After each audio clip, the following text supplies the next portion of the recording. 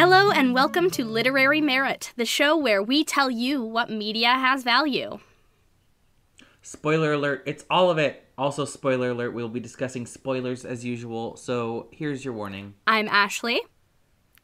And I'm Alex. And in the studio we have again Dillon. Hi, Dillon. Hey, it's me. I'm back. It's Dillon, yeah. Video game expert. Yes. Long-time listeners might remember him from our episode on video game nostalgia. This is my brother, my baby brother. I'm a tiny baby.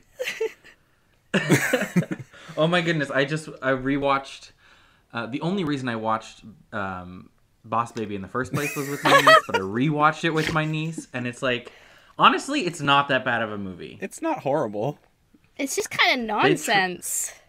They tried, well, that's why I like it. It's like, oh, let's try a million different animation styles and have it not really be coherent, but that's kind of cool.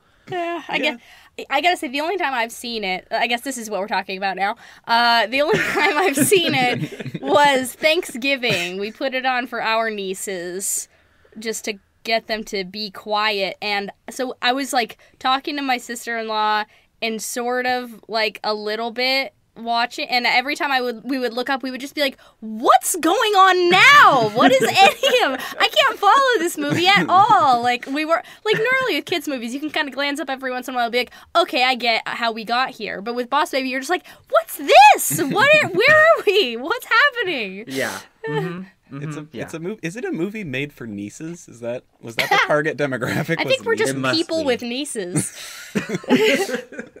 I think it's more likely that they were targeting nieces. Very, very possibly. So what have you been up to besides watching Boss Baby? I've been watching so many things. I've been watching so much Boss Baby. I've been watching a lot of stuff just because my job doesn't like to schedule me to work. Yeah, that's fun. I mean, like, fun. It sounds great at first, and then you're like, oh, but I have to work. Yeah, it's like, oh, sure, 10 hours of job. That's definitely enough to pay for anything. Yeah, I can live on that. So I've been, like, catching up on all the new Netflix shows and all of that. I did have a job interview, but it was like they were just sort of pulling me along to get me to agree to the smallest job they could find. So that kind of sucked. They gave me 2 interviews, and each interview they're like, well, you're not qualified for the position that we called you for. Would you like this other position? Oh, so they just, like, had this position they couldn't get anyone for, and they were just, like, trying to trick people into secretly interviewing for that one. Exactly. And I'm like, what a waste of time. And, like, that sucks. The job they ended up offering me was, like, sure, it was consistent hours. Sure, it was, like, $1 pay increase. But it was in downtown Portland. Ooh, so, like, you wouldn't be making more money anyway because of the transportation. And because of the tax. Yeah. So, and the nail in the coffin was, I had to get home after the interview from Portland. And I was like, I can't do this every day. No way. Yeah, no way. Yeah. No way. One sneak preview is all you need to know that shit is not. Yeah. It's not worth. No. Yeah, our older brother worked in Portland and lived in Vancouver for a while, but he took the max, I think. Mm-hmm. So, like, that worked okay, but still, like, no. Still takes forever. Yeah, you need to be, there needs to be a real reason, like a lot of money or like good benefits or something. Mm-hmm. And that job doesn't sound worth it. No. No. Well, bummer. Yeah, a little bit, but it was a really big kick in the butt to, like, find something better too. So it's all good. Yeah, you can do it, man. Just persevere. Something's out there for you. Oh yeah. What about you? Well, I also had an interview. I mentioned it last time, that Japanese school thingy. Unfortunately, Will and I were not selected. I thought that the interview went well. It's just extremely competitive, and they don't tell you why you weren't selected. Wow. They're like, we have a policy, we don't tell you. So I don't feel bad about it. And in fact, like, when I got the news that we didn't get in, I felt a little bit relieved, and I was like, well, that's a sign. So, like, I think that we've decided we're not gonna pursue that anymore. Yeah. Well, if you did want to try one more time, I think there's a Portland one that does the same thing. A Portland one what? They're also looking for English teachers. I don't know. Oh, yeah, if there's it's a lot of for companies. Japan. This wasn't the first one that we've applied for, but after a couple of... gotcha. after a couple of rejections, we're like, like, that would have been cool, but the way I feel is ultimately, like, it would have been a fun detour, Like, that's not gonna get me anywhere. Like, it's not something I'm gonna have any use for. It might look kind of nice on a resume just because it's like, wow, look what you did. But, like, it would just be a year of, like, now we're back where we started. Yeah. So, we're deciding that we're done with that little dream, but that's okay. I feel okay about it. Well, also, now I'm we just really have to make our podcast profitable, and then Yes. you won't need it. You'll that'll solve both be both of our satisfied. problems. We just have to monetize this. All right, let's get on it. Yeah. Get on us, Audible. Yeah, this episode is brought to you by Squarespace. Yes. Build it better. That's what their catchphrase is, right? I don't know. It's not called a don't know. catchphrase. It's called a... Slogan? it's a slogan. Their phrase. I mean, I just want all that free stuff they send you, too. Like, Like, free keep your money. Just give me some Blue Apron. I would... Okay, if I had my I own want a apartment Casper mattress. and had a Blue Apron, I would be so happy. I want to cook, but I'm so lazy. Yeah, I hear that. Well, what about you, Dillon? Last time you were on, we had been spending the day together, but what have you been up to, person I live with?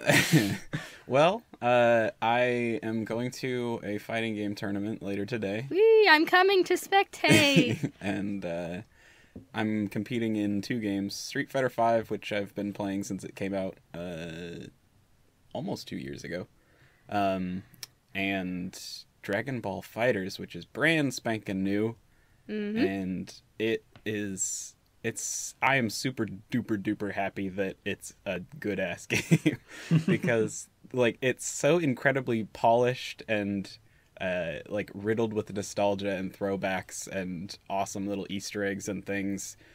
And on top of that, it's just an amazingly solid fighting game with like really deep mechanics and It's gorgeous, a lot too. of interesting characters. And it's so beautiful. It looks just like the cartoon! It's amazing. And so for it to have all of that on top of just like a solid structure I'm super duper pleased. Yay! Way to go, Arxis. Yeah, I'm curious to see what this like sort of competitive scene is at this point. Me too, yeah. I have no idea what the Portland scene is like in a 2-month-old or a fucking 2-week-old game. Yeah. Hey, do you think Quijibo plays Dragon Ball FighterZ? I don't know. Quijibo, my nemesis. Yeah. He's your nemesis in the way that like whatever his name is never. That's a nice reference. That's sick reference. No, I was trying to reference Dr. Horrible when he's like, "You're not my nemesis." Oh, okay, like, yeah. like I don't think Quijibo considers you his No, nemesis. Oh yeah, the one-way nemesis sort of things. Yeah, I think everybody has an example. Yeah, you're of not. that. You're not his rival. I don't think. You're like, no. But Or I have a coworker who I'm like, "You're in love with me. I can't stand you. What is happening?" oh no, that sucks. That does suck. It's even sadder though, I feel, when it's like you're like, oh, I gotta get this guy, and like you're not even a blip on their radar. When it's like, because yeah, I mean, Quijibo, he's just this guy in the Portland fighting games community who's very talented and wins a lot, and so like the first time Dillon like went to compete, he ended up coming in third. Dillon came in third at the tournament, and Quijibo came in first, and like, I don't know, we developed sort of opinions on Quijibo. By the way, his moniker is a Simpsons reference for anyone out there who doesn't get that one. But yeah, and this guy, he just, he's the guy who shows up and wins.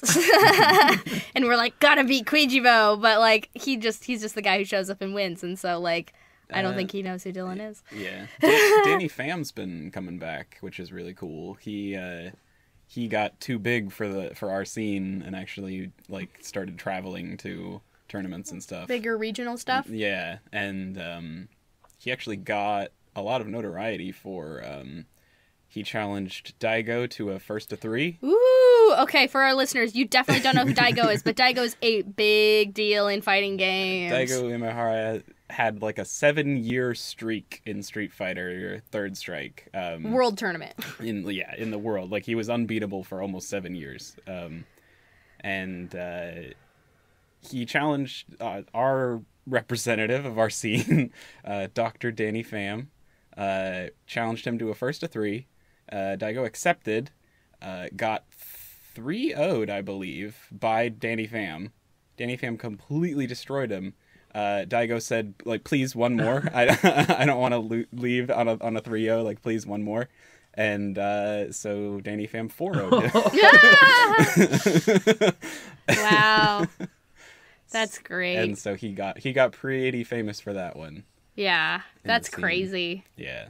Huh. Well, yeah, so that's going to be our day. We're going to go fighting games. Yep. And hopefully see Black Panther. That's my plan, too, is to go see Black Panther. Yeah, we're going to try to see it tonight, but if we can't make it happen, then we're going to see it tomorrow. I should have just seen it Thursday, but I, didn't feel it. You didn't feel it? Yeah, if you're not feeling it, you're not feeling it. Yeah, you gotta don't see a movie that hype. And you're yeah, not feeling it. yeah, don't shoot yourself in the foot about it. But since we're already talking about video games, why don't we segue into today's topic, which is a doozy. It's a big one. It's a crazy one, and we had to bring in this boy to help because it's such a crazy ding dang thing. Yeah. We're talking about Doki Doki Literature Club, which has gained some internet fame because it's just the craziest thing. It's a free-to-play visual novel. You can get it on Steam. You can get it easily. So, I think that in order to talk about Doki Doki Literature Club, we first have to talk about visual novels and sort of what they are and how they function as a genre. Yeah, that's probably a good idea. Do you have any experience with visual novels before this, Alex? I don't know if I have any off the top of my head. I mean, I think we've all, at least accidentally, have played some sort of dating sim or something like that. Yeah. Or a lot of the kids' games, I feel like, back in like the They're definitely early 2000s. Yeah, visual novel adjacent. Yeah, because, you're sort of barely interacting and sort of just following. It's very linear, usually. Yeah. Yeah, and maybe, there's some, like, choices where it's like, which ending did you get? So basically, a visual novel, for anyone out there who's not familiar, it's like an RPG without the RPG stuff. Like, it's all cutscenes all the time. Basically, it's just conversations. Most of them come out of Japan. Often, it's sort of with a romantic bent to it. You've got some potential paramours, and you get to go and talk to them and have conversations. It's just being redundant. And basically based on your interactions with them and who you choose to sort of be nice to and pursue, you can get a different ending of whichever person you select as your favored counterpart. They come in all flavors, all maturity levels. They range from, very cute and, kid-friendly to, like, really sexually explicit. And then also to the very so there's, strange, like, pigeons and all of that. Sure, there's Hatoful Boyfriend, which is definitely a reasonable thing to sort of bring into this conversation. Actually, I hadn't thought about Hatoful Boyfriend in relation to this, which it definitely relevant, I think, to the conversation. But yeah, basically, I mean, it's what it sounds like, visual novel. It's kind of, they're often manga-style art, very Japanese. A lot of them are, take place in high schools or whatever, as, you've got your little harem of people that you get to choose between. They can be gay, they can be straight, they can be pansexual. Like, there's a flavor out there for all types. Yeah. And something that's kind of interesting about visual novels is how much cross-genre nonsense there is. Like, there's a lot of, because as you said, a lot of them are romantically focused, but there are some that are half romantically focused and like half horror. And yeah, that is interesting. And that's super relevant to Doki Doki Literature Club. Spoiler. Yeah, so we put up a friggin' spoiler alert at the beginning of every episode, but this one... Extra. Hard spoiler alert. Because this is one, normally I'm not a proponent of like, oh, you have to not be spoiled or it won't... Like, I think that something should still be worth experiencing even if you've gotten some information about it. That said, this one is really exciting to experience going in not knowing what's coming. Mm-hmm. So, though I did have a certain idea of what it was going to be, like, there's some big stuff that's like, whoa, and it kind of blows your mind. I think it's still good and it would still be enjoyable if you knew what was coming. But, like, if you really want a very fun experience of this thing, go and play it before you listen to us talk about it. Yeah, go play it right now. Go play it right now and then come back and listen to the rest of the episode. How long would you say it is? 3 hours? I mean, kind of just depends on how quickly you click, doesn't it?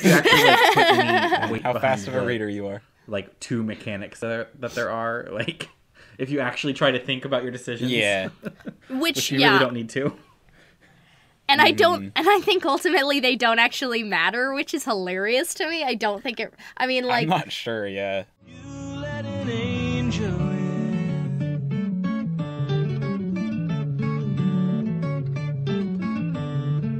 Hi everybody, Ashley here.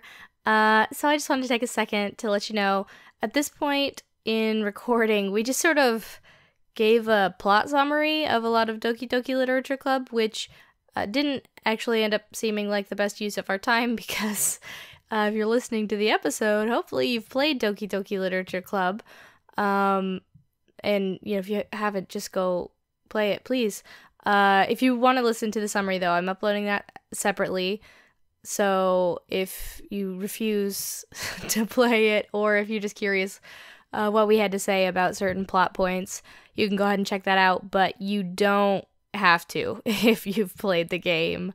When we come back to it here in a second, we've just gotten to the point where we're talking about the false ending where you're trapped in sort of the nowhere land with Monica, and we're gonna start talking about deleting her character file and stuff, and I think that's where conversation sort of got a little bit more germane. So anyway, I'll just let you get back to the episode. Thanks for listening.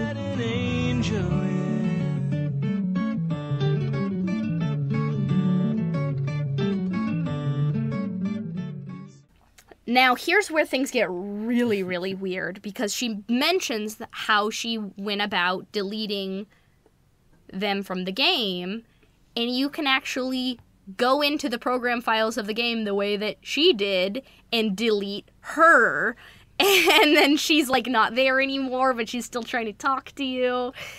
Yep. That's crazy. She talks about how painful it is, and... Yeah, it's in, like...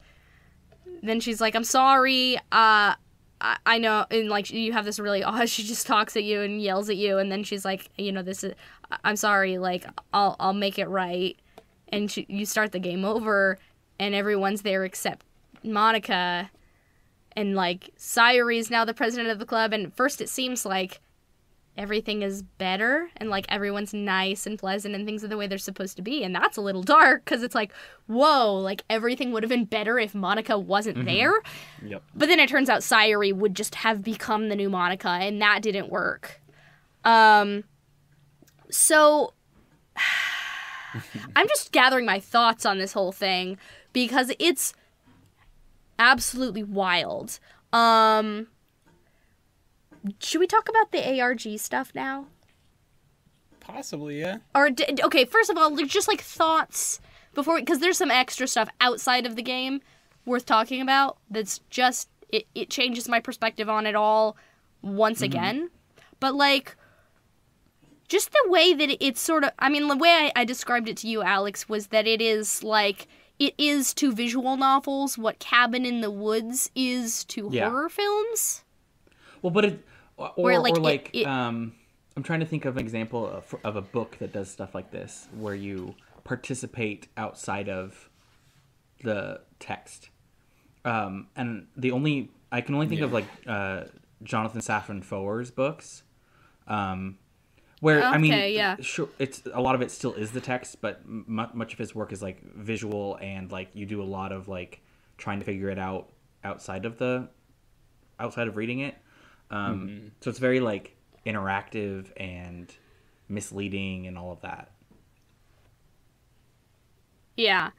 And yeah, just the way it sort of deconstructs visual novels by, like, playing with the expectations of the genre. Really, you know, the way that it's, like, it really calls into sharp relief sort of the way that the sort of toxic concepts behind visual novels and romantic visual novels in particular. Yeah. The way that, like, these characters just sort of, like, dance for your attention. Yeah, and they're not like a human. You know, they're very much a cardboard cutout. They're not even necessarily like a character. Yeah.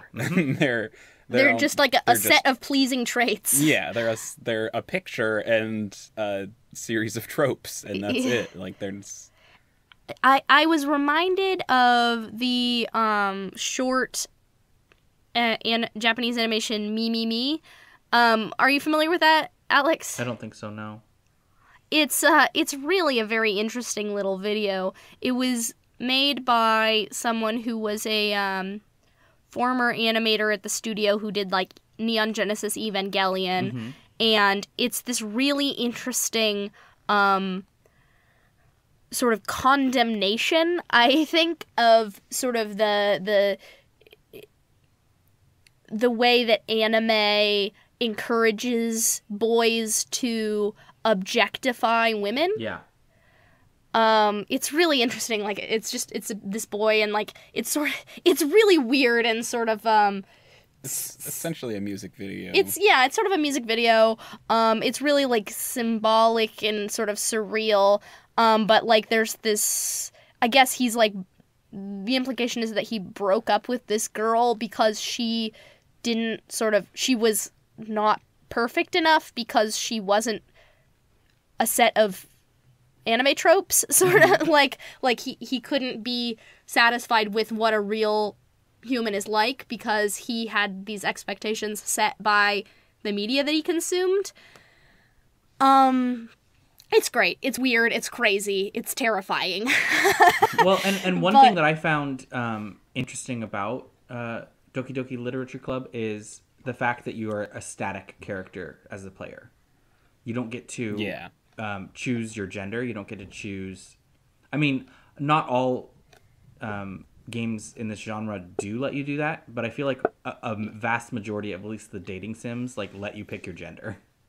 Yeah. Especially more contemporary ones. Yeah. Mm-hmm. Yeah, well, and just speaking of static, you know, it's fascinating how the game really does make a distinction between you and the player character. Like, you, the player, and the player character are not the same person, and Monica doesn't see you as being the same person. She's speaking to you, the person at the computer, not the character in the game. Well, and I think... you know... I think that you're privy to these weird things that are occurring, but the player character doesn't notice them because he's not programmed to. Well, and also, like, I think that's reinforced by the fact that you really do have so few options. Like, every maybe 20 minutes you click a button, or you have a choice. And then eventually, even the options that you do have are fake. Yeah. Like, Monica restricts what you're even allowed to select. Mm-hmm. I love that when it's like, just Monica, just Monica, just Monica, just Monica. Like, that's the craziest. That I was like, this is so scary. Yeah, there's some good moments, like when she gives you a choice between Natsuki, Yuri, or Monica, and the mouse gravitates towards Monica. And it won't let you click on anything else. You can try to click on other things, but if you do, the game bugs out. Yeah, like, it's not a real choice. And it doesn't I let guess, you actually too, select it. if you stream the game, you get, like, a Monica jump scare.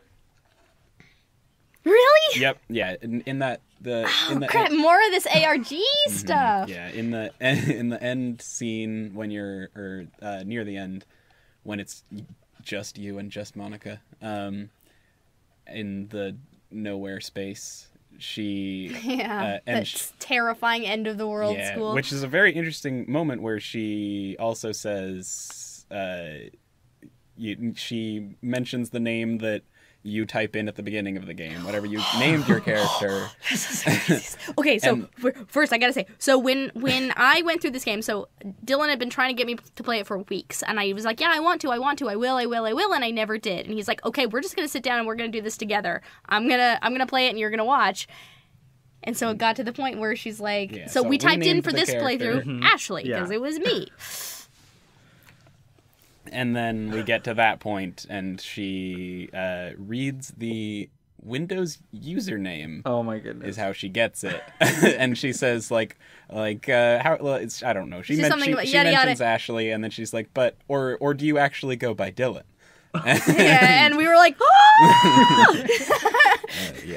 that's one of my favorite scenes. And in that same scene, if you're streaming, I think before she does that, she says, like, you're doing this in front of an audience? Like, you're not just sharing this moment with me? And she gets pissed, and there's a jump scare.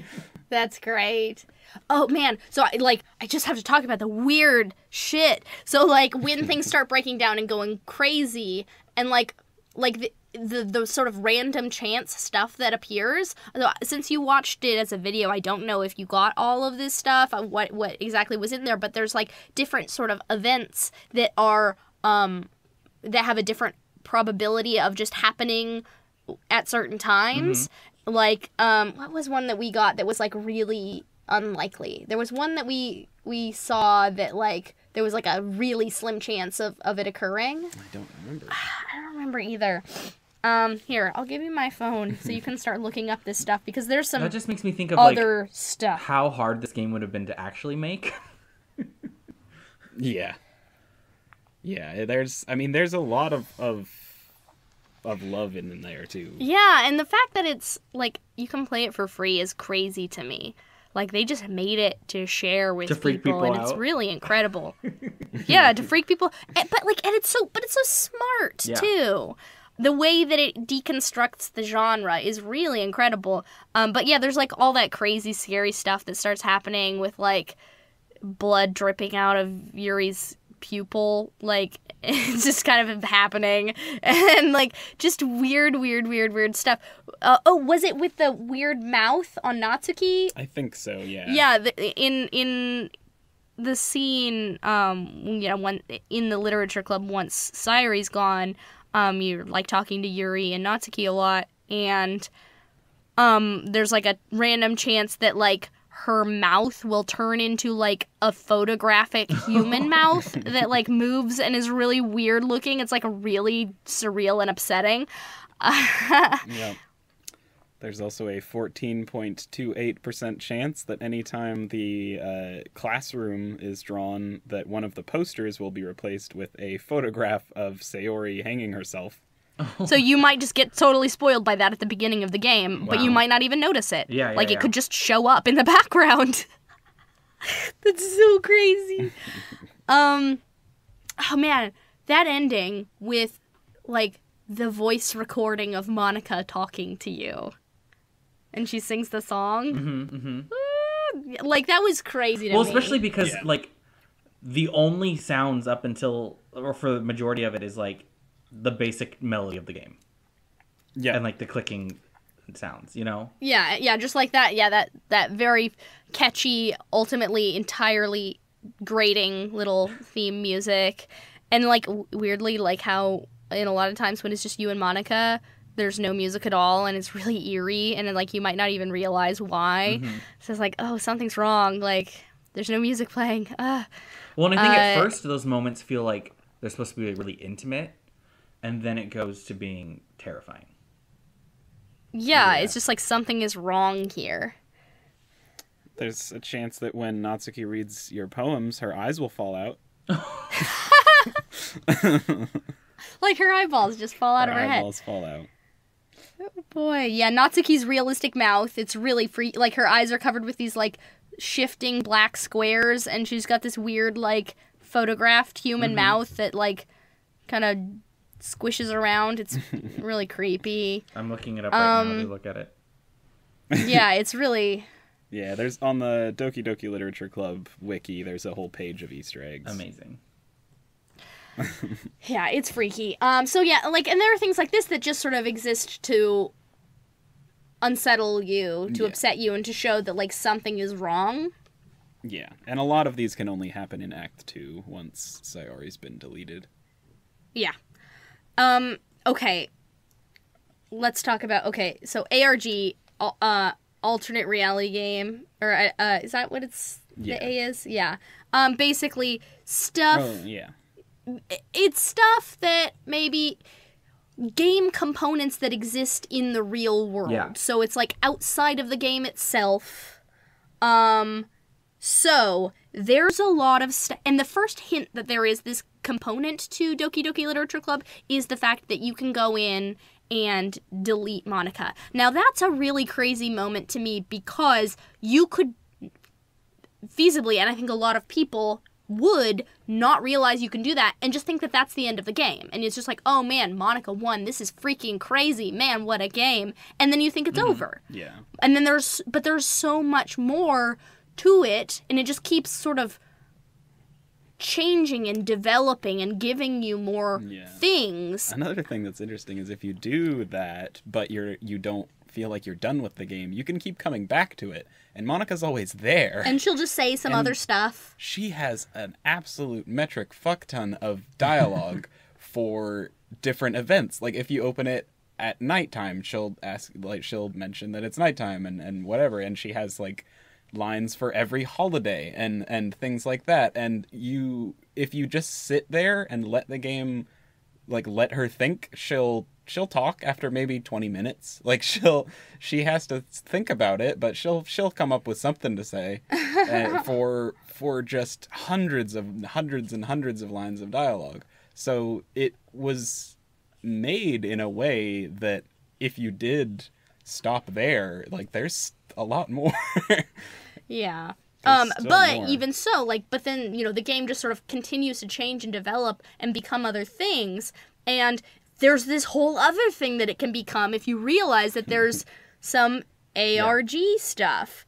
All of the character files. So, because, Monica's character file is the one that you delete. And she says, like, oh, I got rid of their character files. I just deleted them. And it turns out she didn't actually delete them. She just, like, moved them or something. But you can actually use their character files to find stuff. Yep. Monica's character file can be renamed to a PNG. Yeah, so you can turn it into a PNG file. Which gives you a picture of... It looks kind of like The Ring from The Ring. But it's got a weird square of, like, static sort of QR business in the middle of it. And that square can be translated into binary, which results in a base 64 string, which in turn can be translated, which gives you a decently long script. Yeah, it's a text file should we read it?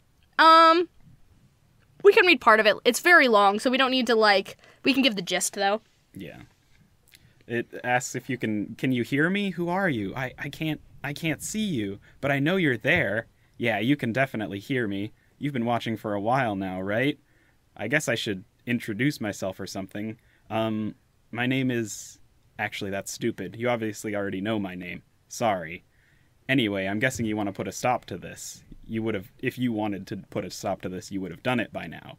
I mean, I know you're not, like, evil or anything, because you've already helped me so much. I should really thank you for that, for everything you've done. You're really like a friend to me, so thank you. And it goes on and on and on about... Like, oh, I really screwed things up, but Yeah. I can make things right. I can be a hero. Like, I think I can do better. I'm sorry for always being, Never mind. I know that's wrong. This is my story. It's time to be a fucking hero. Both of us. So it's just like, what is... So that's hidden in Monica's character file. Quite hidden. Quite hidden. Extremely hidden. The next one, so in Natsuki's character file... It can be translated to a JPEG. Which gives you this weird sort of swoopy sort of grayscale image. It doesn't look like anything, but if you invert the colors and map it as a texture onto a sphere...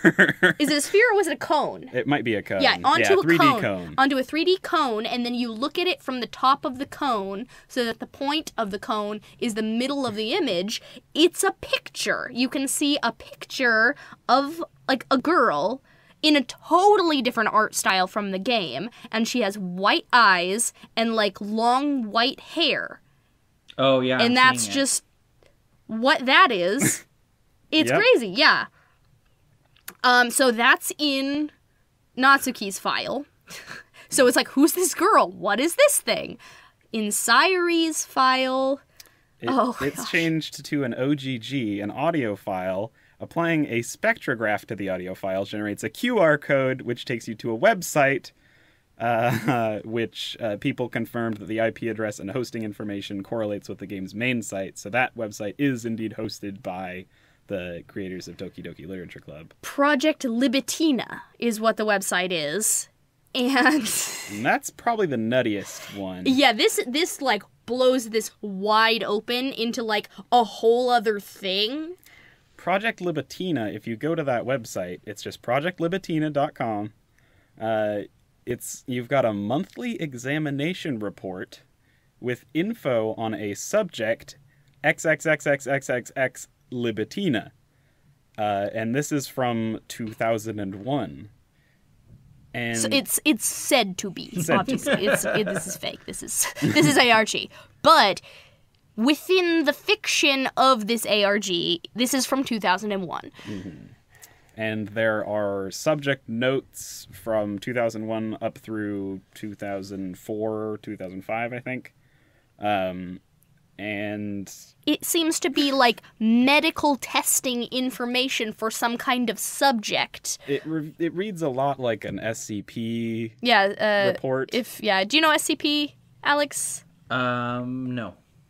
It's this really fascinating website, sort of almost an ARG. The idea is like it's this fake organization that like goes around collecting like anomalous objects and like creatures and people to just sort of like get them out of the world and away from people, and then they test them, they run tests on them and stuff. And so there's just like thousands of these like subjects, SCP, and then like a string of numbers, and that's sort of their code name. But basically it's like, you know, a fun sort of fiction that people continue to contribute to, where they come up with, it's a little bit X-Files, but like really crazy and dark. And so it reads kind of like that, where it's like some kind of a subject that they have taken for testing for like different sort of extra human abilities. Mm-hmm. And Libitina is given a significance level of 100 out of 100. And there's some interest, the ways in which certain physical results are chosen to be described, such as eyes, ears, and teeth being normal, along with genitals being normal, and pain tolerance being on that physical result as well. You've got eyes, ears, teeth, genitals, and pain tolerance. So they're testing for those things. Those are the things they choose to test, and then you've got all sorts of... It's just weird, and so it sort of implies that this Libitina is some kind of, perhaps, psychic... Yeah, especially near the end where it's like third eye activation test. Yep. Yeah. But so it's like... So then it makes you start thinking, like... what does this have to do with Doki Doki Literature Club?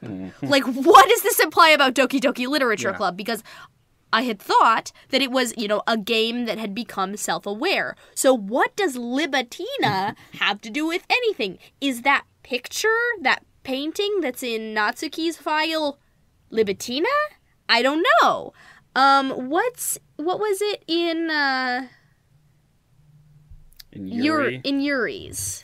A long string of alphanumeric text. It's base 64, which converted turns into a document, which is a creepypasta that the creator of the game wrote many years ago. And it might have something to do with Doki Doki Literature Club, or it might just be a pure Easter egg, like, hey, I actually am the one who wrote this creepypasta. And it's very Doki Doki Literature Club adjacent. Like, it's sort of this person's proto-thoughts that probably congealed into Doki Doki Literature Club. Definitely. Because the creepypasta is about... The creepypasta is written as though it is a note that you have just found in a small wooden box with a heart on it. And this is this young teenage girl confessing to multiple murders and what it was like to kill somebody for the first time and all these nasty things. And it's very well written. It's a well-written creepypasta. How about that? Yeah, they're out there. One thing that I'm finding interesting is that Doki Doki Literature Club is not listed on Wikipedia's list of alternate reality games. Oh, really? Yeah. That's funny. It is. Right? Especially because it's not a long list. Well, yeah. And gosh, when did Doki Doki Literature Club come out? Sometime last year? Yes, yeah. It came to Steam a little later than it was originally released, but it was last year at some point. Mm-hmm. So, like, there's just so much going on here in this game that I don't quite even know what to do with it in my brain. Well, I think one way you can sort of look at it is because there's so much, and because one person by themselves alone could not figure it all out, they just wouldn't have the skills to figure it all out, I don't think. Mm-hmm. I mean, just there are 1,000 things to consider, 1,000 things to try. And especially with the elements that are, random chance, So I think it's almost a game and a story that is supposed to be experienced as a collective and shared. Yeah, as a group, and then shared. yeah. What a smart idea! It markets itself, my man. It's a great idea, and that's like, and I think probably the most popular example of that is the Cloverfield franchise. Yeah, where it's like they have, since its inception, have had hints and stuff about all of the movies. Mm-hmm. Yeah, and that's just sort of the way that I think a lot of media is trending these days, because it's proven to be really, really successful when it's done well. That people like to sort of speculate and theorize and dig and hunt for things. Like, it's fun, and people like to turn stuff into that sort of a treasure hunt almost. Yeah. And they feel like media. They feel like they're part of the inception of and the creation of the story, and they feel like it's participatory on a whole new level. Mm-hmm. But just to talk more about sort of the function of the game within its genre and as a critique of genre, just the way that it sort of, I had a thought and then it fell right out of my head. It got too complicated for its own good. Yeah, like every single time I try to think about it and talk about it, I'm just like, oh, there's so much here though. Like, it's just doing a lot. It's doing a lot of stuff. Okay, this is what I was gonna say about the Libatina thing, because that's a whole other sort of anime trope that it's addressing. And maybe sort of more on the Neon Genesis Evangelion sort of Akira side of things. Yeah, that sort of weird, verging on sort of body horror stuff. Yeah. so it's like it's straying into other genres and tropes, and like I just can't stop puzzling over what the implication is there, because as a game it does sort of build on itself as you play it, just within the actual game of Doki Doki Literature Club. You learn things and it sort of implies things about the whole of it. So I have to imagine that this stuff is more of that, and it's working on another level to sort of like expand your understanding of what it all is. And I'm just not sure yet what it's actually saying. Well, I'm sure the creator will make another game.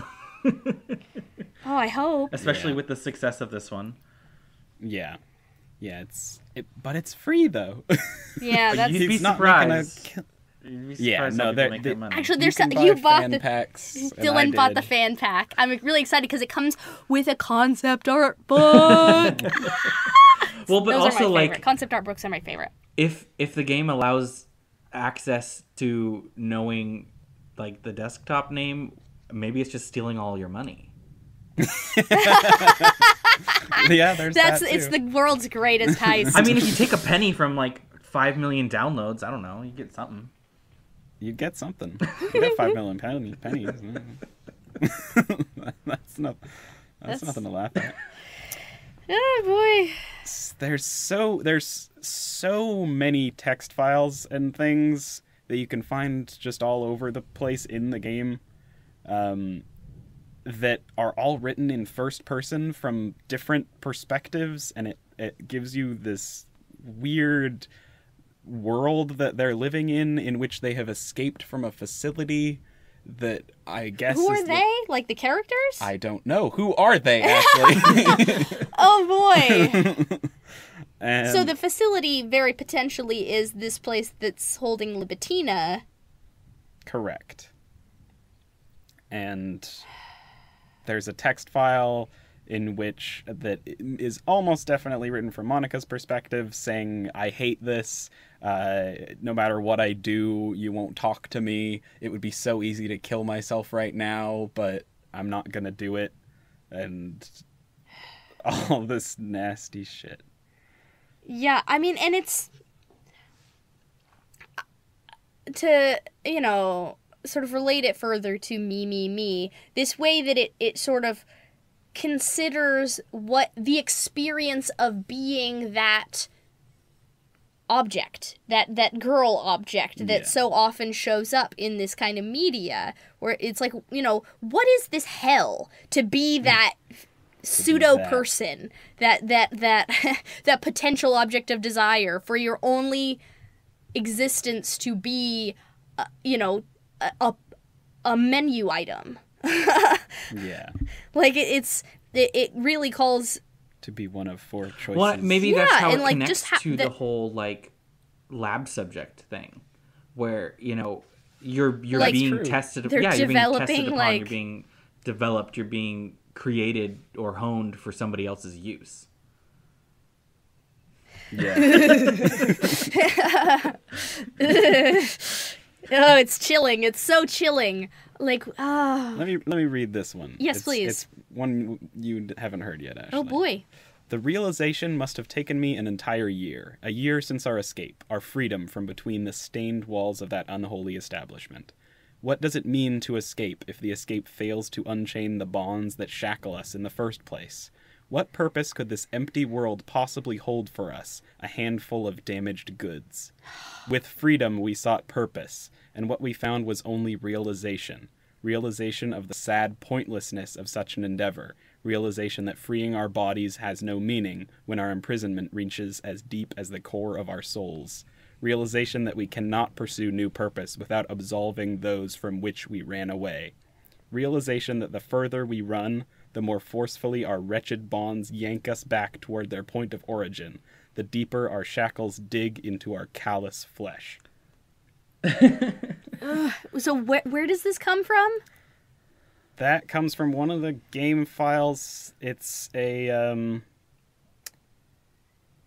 going through Act 3's script files, there's an unused topic that Monica can bring up. And if you read it, half of the text is dialogue from like the game could pull up and read as a script, and the other half of it is base 64 nonsense that can be translated into that document. So it's from a script that doesn't actually appear in the game. Doesn't actually appear in the game, and so intentionally so that the script itself is actually Monica commenting about how you shouldn't be reading this. This isn't in the game. Why are you reading this? Yeah. This is so. I binge watched Altered Carbon, that new Netflix sci-fi show. Yeah, I was curious about that. It's definitely I'm definitely seeing connections with, especially with that last little text file. It's very like beyond the body and very much in that sort of like mental state of like living inside of some sort of system or something. Being a being without a physical presence. Yeah. And souls. That's too. Cool. That comes up a little bit in Altered Carbon as well. Yeah. Like, I've just been reeling over this game since we played through it. Because, like, it just was way more than I could have possibly imagined it was. Like, you know, it's gotten popular and people are like, oh, it's freaky, it's scary. But it's like, no, I mean, yes, it's extremely scary, but, like, not in the way that I expected it to be at all. Like, people are like, oh, yeah, it's like a visual novel, but then it gets all crazy and scary. And it's like, that doesn't begin to cover it. Nope. That's not, I just expected, like, suddenly, like, it gets all, like... It turns into a horror visual. Yeah, something like that, where, like, unexpectedly it gets really dark. There's a genre shift. Yeah, but, like, it's like a perspective shift. It's like I mean, that's crazy to me that this was just a labor of love. It's just I'm going to have to continue to puzzle over this because it's not going to let me rest. Like, it's so smart. It's doing so much work, but it's so big that I can't, You're having an existential crisis? Make it... Well, like, I'm having, like, an intellectual crisis. Like, it's like I'm trying... I can't quite grasp the scope of it right now, and, like, I think that I need to, like, put my thoughts somewhere. Like, I need to, like, write it down and figure it out. Like, I have to, like, work through this because there is so much there, and you know, and not to disparage in any way, but I think that the people who are really digging on it, you know, the community that's really latched onto it, isn't necessarily interested in doing that work. I mean, and that's what we're here to do. Like, we're the people who are like, we're the big nerds who live in Nerd Town, but, like, you know, we like the geeky video games and the, you know, pop culture stuff, but, like, there's work to be done that I don't think that community cares to do because it's difficult and maybe not interesting to everybody. But, like, there is so much to dig. I could write a thesis on this damn game, and I want to. So, like I gotta do something about it. Yeah. I find it really interesting that all of these little notes, the majority of them seem to be from Monica's perspective. They go through such a gamut of emotions. Like, there's guilt. There's this one that I just pulled up, which actually gets its own title. There's a little devil inside all of us, in which she's talking. Is it an extra poem? Kind of, actually. Let me read it. This one's quite good. Beneath their manufactured perception, their artificial reality is a writhing, twisted mess of dread. Loathing, judgment, elitism, self-doubt, all thrashing to escape the feeble hold of their host, seeping through every little crevice they can find, into their willpower, starving them of all motivation and desire, into their stomach, forcing them to drown their guilt in comfort food, or into a newly opened gash in their skin, hidden only by the sleeves of a cute new shirt. Such a deplorable, tangled mass is already present in every single one of them. That's why I choose not to blame myself for their actions. All I did was untie the knot. And it's very much her justifying what she did to them. What she did to them. And she's like, I just brought out what was already there. Mm-hmm. What was already inside them. But, like, it's not true, though. I mean, like, I don't know. I mean, there are so many different things being questioned in this work. Yeah. Is it... What are they? What are any of them? Yes, what is Monica? And I think ultimately that might be it. They are what are they?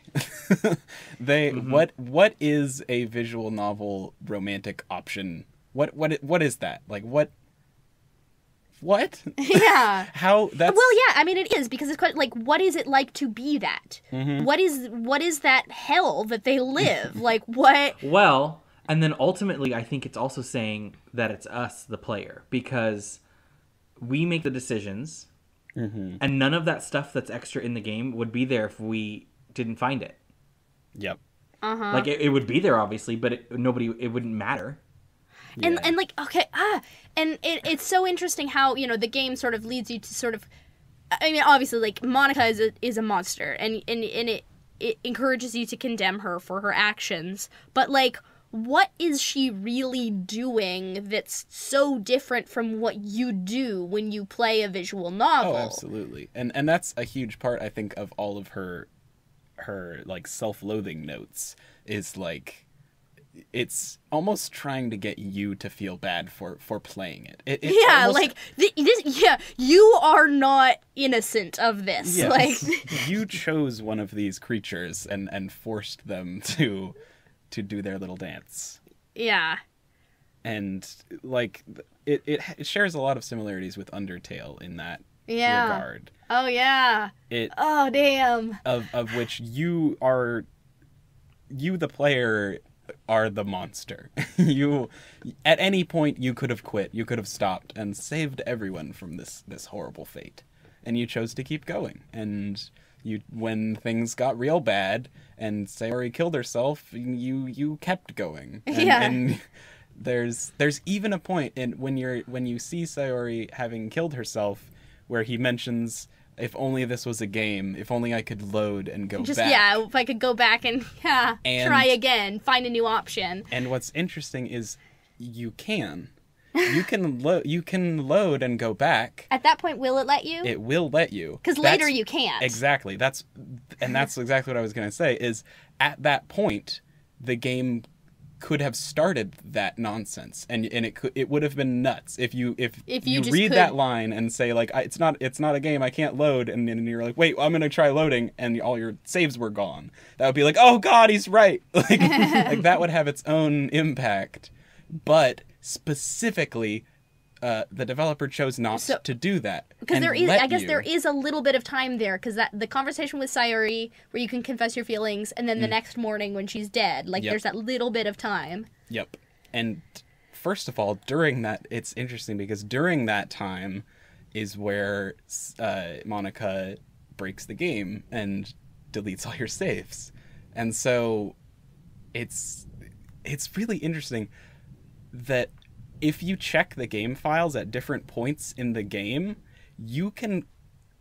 this isn't quite the right way to put it, but you can essentially catch Monica messing with the game. Because at different points in the game's files will move. Will be somewhere where they're not supposed to be. Yes, or be deleted, or there will be new ones. So you can like go in there and be like, wait, this is not right. This isn't where it was. Exactly. A lot of those notes I was reading are text files, just straight up text files that pop up like in the middle of the game. at certain points. You can just go and find them if you look. Yeah, and that's what Monica, like, she was writing a text file at that time, and you caught her, and then she deleted it.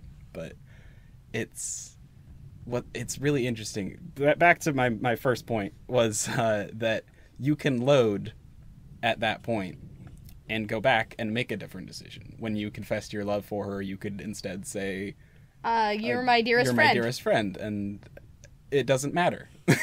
You're still playing this game, and you're still... Well, and that's interesting, because, like, when I looked up, because I was like, looking up, I was like, I want to read their poems again. I want to see what's in there, because, gosh, they're fascinating. And I was looking up Sayori's poems, and one of the main hits that I kept getting that was, like, I guess Google was just like, you probably want this, was people being like, can you keep Sayori from dying? Like, can you save Sayori? And it's like, no, you can't, because that's what the game is. Like, by playing it, you kill her, and that's it. It's unavoidable. The only way to keep her alive is to never play the game. That's one of my favorite, like, Undertale legit blew my mind with that, like, because it's something that other games have touched on of like, you should feel guilty, like, you killed all these zeros and ones, like, you did it, you killed the monsters. Like, yeah, like, Spec Ops: The Line is a very super generic, kind of lame, like, macho third-person shooter in which you play as this American army dude going to like Iraq or some shit, and you're blowing up a bunch of brown people. And then there are a couple of moments in the game where you commit war crimes. And the game, in a game like Call of Duty, if that were to occur, it would be like we had to do it or whatever. Yeah, it would justify it. It would justify it. And in this, your little, like, squad squabbles over it, and it's like, this is, like, what have we been reduced to? Like, what's... How can we possibly justify using sarin gas on, like, these civilian camps and shit? It's like, that's unjustifiably monstrous. And the game tries to get you to feel guilty. And a lot of people love that game for successfully doing that. But for me, it was like, well, yeah, but there's a video game though. It was like, I'm not doing that to real people. Like, it's not a real war crime. It's a fake war crime. This is a story. Yeah, like, I had to do that to progress in the game, but yeah, then, you're like, I'm not accountable for this because the game told me to do it. Yeah, and I didn't hurt any real people and all that. But playing Undertale and this, it's like, fuck that. Like, they're not real to you, but they're real to them. Like, they have AI. Like, they're alive to themselves. They're aware. Yeah. Like, they if a fucking NPC in a game has AI, like, is it alive? Like, and games like these are ones that make me feel uncomfortable because I don't know. Yeah. You know, I gotta say, like, the first game that really put those ideas into my head was probably BioShock. Yeah. The way that at the end, because it's, you know, sort of metatextually about games itself. Did you play BioShock, Alex? Yes, I did. How at the end it's like, guess what? You never had agency. Yeah. And it's like, you know, it's sort of, it metatextually is saying, like, you think that you're doing something yourself, like you're playing a game and you're making choices. No, you're never making choices. We're always telling you what to do, and you're just doing it without thinking. Like you're just playing this game because we're telling you to. And it's crazy. Like, what a crazy thing for a video game to tell you about itself. Like, you never had agency. Yeah. Yeah. I love that. I love that stuff. I love this stuff. So, I guess any other sort of thoughts, congealing, any thing I that think we needs ended it in a really good spot. Yeah, I think so too. I just have a lot of thoughts. Don't be surprised if I continue to mull over this and I end up, like, writing a thesis paper on Doki Doki Literature Club. Doki Doki thesis paper? Yes. Oh, boy. Yeah, it's... Oh, man. So, it's crazy to me that, I guess here's a last sort of unrelated thought. You know, a lot of people who are playing this because of the sort of circles that it's running in are like kids. Yeah. Like our dad's girlfriend's daughter, she's 10 years old, and like we were playing through it, and she like looked in the room and she was like, "Oh, I played that," and it's like, did you? Like, She did, and I actually asked her how far did you get in it, and she was like, I finished it, and I was like, yeah, you deleted the character file and stuff, and she was like, yep, like yeah, I deleted the Monica and went back in and all that. I was like, well, damn. Yeah, I couldn't have done that when I was 10. But like, I have to imagine though, like just because of her age, like I'm not sure that she could grasp everything that's going on. Like playing this game would be just a really different experience. At the very least, you wouldn't have the context of visual novels in general. Yeah, I mean, I don't know. Like maybe that's what I don't she's know. into, Maybe but... well, maybe just given the access of a lot of technology these days, maybe it's totally understood by a younger audience. They're playing Five Nights at Freddy's like every day. You know? Yeah. I do wonder what her perception of it is, like how much is getting across to her and these other kids that are playing it. Because I know that like I wouldn't have grasped the scope of it at her age. Like I just couldn't have. And, you know, there were lots of things that I go back to as an adult that I experienced as a child, and I'm like, oh, there's so much here that I just wasn't equipped to understand. So I am very curious, like, of the sort of younger people who are playing this game, like, what does it mean to them? I just hope that they don't, like, turn our old folks' homes into some sort of torture museum thing. Torture matrix? Yeah. Because, like, if they're being desensitized, like, I'm totally not all about, like, desensitized and, like, they can do what they want and, like, they can handle a lot. But, like, I just don't want to end up in some sort of, weird Five Nights at Freddy's nursing home. That's what the future has in store for us, unfortunately. Yeah. Well, there was that episode of Futurama where old folks' homes were the Matrix, but it was actually pretty okay. Yeah. Like it was just like a normal nursing home, but in a computer. I'd be fine with that. Yeah. I'm gonna read. It's a very short one. All right. Send us off, Dillon. Send us off with one of the most difficult to get. I don't even understand what the fuck this means. Okay, so we'll all muse on this. This will be the end, and we'll think about it and, I don't know, live with it, I guess. We have to live with this. What is a man without knowing the rich aroma of the future, the hot, complex balance of the present, and the bittersweet aftertaste of the past? Huh. What does that have to do? I think it's just a nice poem. Well, maybe not nice, but good poem. Yeah, read that again. What is a man without knowing the rich aroma of the future, the hot, complex balance of the present, and the bittersweet aftertaste of the past?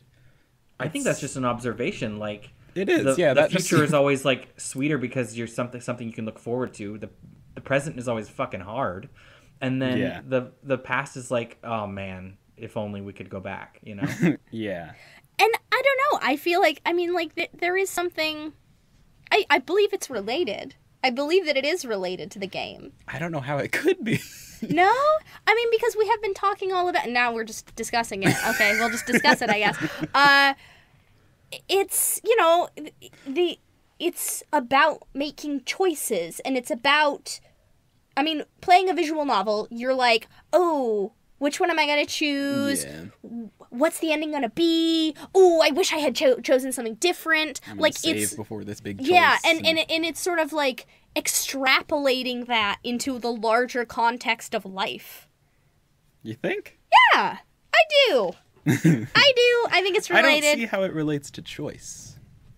But I mean, why would the past be bittersweet if it wasn't sort of thinking like, what could I have done? What I mean, that's all life is making choices. That's true. That's all we ever do. That is very true. Also, I think we're all officially like brain dead now. Yeah. I think so. I think we need a sponsor so that somebody can sponsor us, and we'll have money to be able to play Dream Daddy Simulator instead, and we can have a good time and not have to think too hard. Dream Daddy. Dream Daddy. Oh, Dream Daddy. All right, I think we ought to call it, friends, because even with that cutout, this is going to be pretty long. Alrighty. Do we want to do little recommendations? Yeah, I mean, we can go long. Yeah, thank you for reminding me. We keep forgetting, and I wanted to do that. Okay, Alex, why don't you start it out? What do you have to recommend? Well, I've been watching a lot of Netflix. Altered Carbon, just finished it. I'm not sure if I loved it. I liked it a lot, and I thought that one of the main actresses, I don't even remember her name, it's so hard to say. She's incredible. Incredible. I've seen her in other stuff, and she's just so good. And then the reboot of Queer Eye on Netflix is also very fun and positive, and if you need something good in your life, it's good. Another good thing in your life would be One Day at a Time on Netflix. Also very good, very positive, very intense sometimes too, but they always like smooth it all out at the end. And then the last one is I've had a couple poems come out recently, but the one that I'm really most proud of came out yesterday on an online journal called Cotton Xenomorph, which is kind of the best name for anything. And it's a really weird, interesting poem inspired by Bjork and a drag artist called Hungry. So check that out on cottonxenomorph.com or my social media. Cool. For me, I just discovered, I guess they're a podcast network. I'm not really sure. They're called Parcast, and they've got several different series, many of which I just really love. I, like, blaze through them. They all have very straightforward, borderline boring names, but they're great podcasts. The first one I started listening to is called Cults, and it's about cults. Every episode, and actually several of them are like 2-part series because there's a lot to say, but it's just about different cults that have happened and what happened with them. Really fascinating stuff if you're into weird dark stuff like me. They've also got Haunted Places, which is every episode is about a different real world supposedly haunted place, and they just tell the story of the haunting. That's listen to it. What I love, but it's also what terrifies me. It's really horrible. Well, and the great thing about this one, and I'm just really enjoying it, is it approaches all of these hauntings with ultimate credulity. It's like they're not concerned with what needs to be debunked or what's unlikely. They're just like, and we're just gonna roll with it. It's haunted, and here are the ways in which it is haunted, and they just approach it as though this is definitely true. And it's great because it's like, it's what I sort of was looking for with something like our No Sleep, the No Sleep podcast. I can't get into it for some reason, but this does it for me. This really, really does it for me. It's a lot of fun. It's spooky. It's great. Check it out. What's that one called again? I'm literally gonna subscribe to it right now. Haunted Places. Very easy to remember. They've got one called Serial Killers. Like, it's just historical figures. That one's really fun. Not spooky like the other ones. Just good and interesting. So yeah, Parcast. They have a lot of great podcasts. I haven't listened to one yet that I didn't like.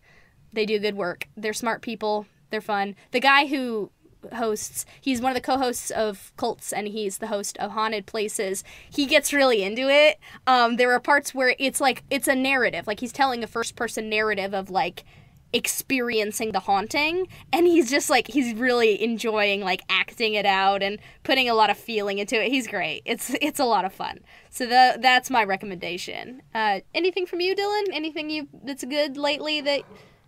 Lately? No, I can't. Dragon Ball Fighters. Good. Dragon Ball Fighters, yeah. Dragon Ball Fighters is a good one.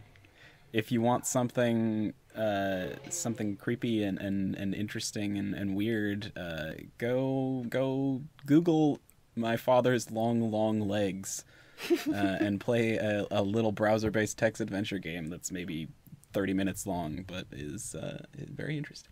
If you're into the kind of stuff that we're talking about today. Yeah. Play My Father's Long Legs. What a great title. Okay, now I think we're ready to send it off. Yeah. That does it for today's episode. Thanks for listening. Please subscribe to us on YouTube if you absolutely love us, and like the video if you like us. You can also find us on iTunes, Google Play, and Anchor.fm. Please rate and subscribe so more nerds can find us. Check us out on Twitter at LitMeritPod for updates, news. If you have any questions, that's a really good, easy way to find us. We're actually getting more followers, so thanks everyone for following us, for listening, all of that. You're great. Thanks. And thanks to Jonathan Colton for the use of our theme song, Fraud, from his album Artificial Heart. Until next time, remember... No guilty pleasures.